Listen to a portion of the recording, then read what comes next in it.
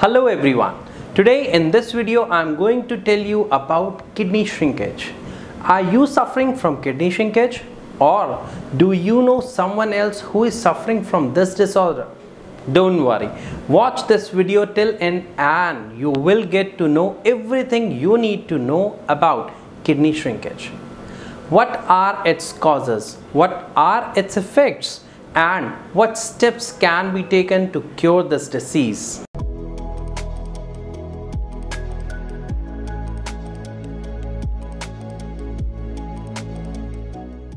Let's start with the very first question.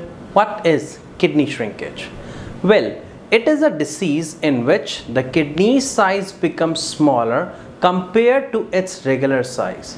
Now, we will try to understand why kidney shrinkage is found in patients with kidney failure. Let me tell you, your kidney does not fail to work automatically. It fails due to some reasons, and the main reason is high blood pressure. Yeah, high blood pressure. Do you know what exactly it means to have high blood pressure? Our heart pumps blood with some force. If due to some reason this force increases, it starts pumping the blood at a very higher rate. This situation is called high blood pressure. That extra force due to which blood pressure becomes high further affects and damages your kidneys. Confused? Well, let's understand how that happens.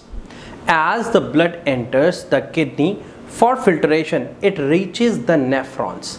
This fast moving blood hits a particular spot in the kidney with an impact, and it keeps on hurting that area again and again. Due to this continuous pressure exerted on that spot every second by the blood, the cells of that particular spot begin to inflame first. After that, the cells of that area gradually become harder with time. This is why it is just because of increased blood pressure. And as the kidney tissues become harder, the kidney starts shrinking. The biggest concern with shrinkage is that the blood pressure gets higher and higher as the kidney starts shrinking.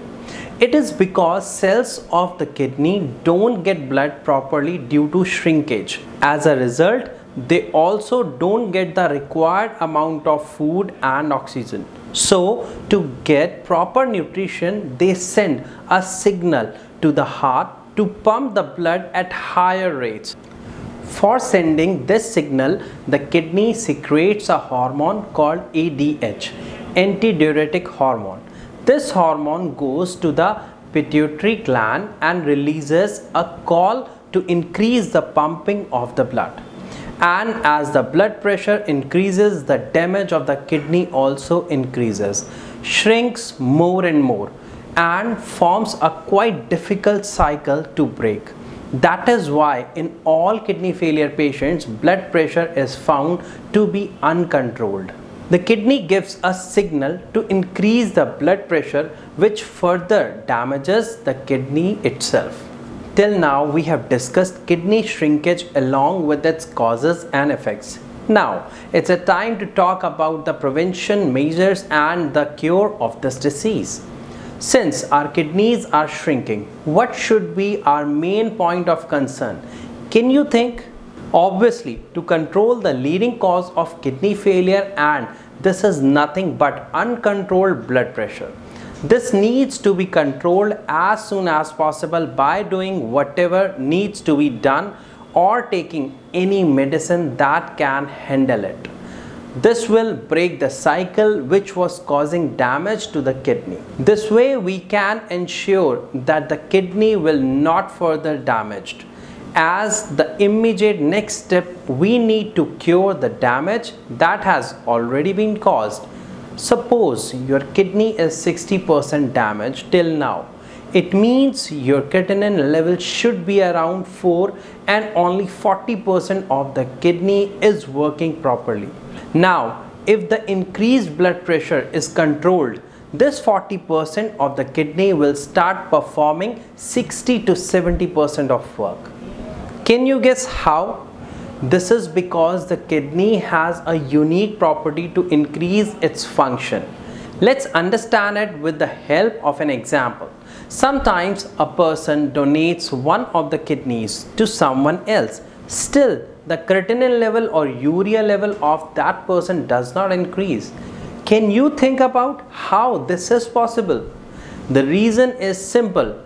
This happens because the kidney increases its function according to need. Therefore, this particular property of the kidney should be used for all kidney failure patients. 40% of your kidneys are working properly.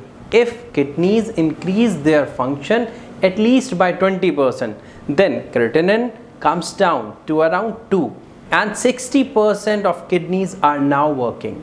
This will further ensure that the patient does not need dialysis and a kidney transplant. And I guess you must have understood that the main reason behind kidney shrinkage is high blood pressure.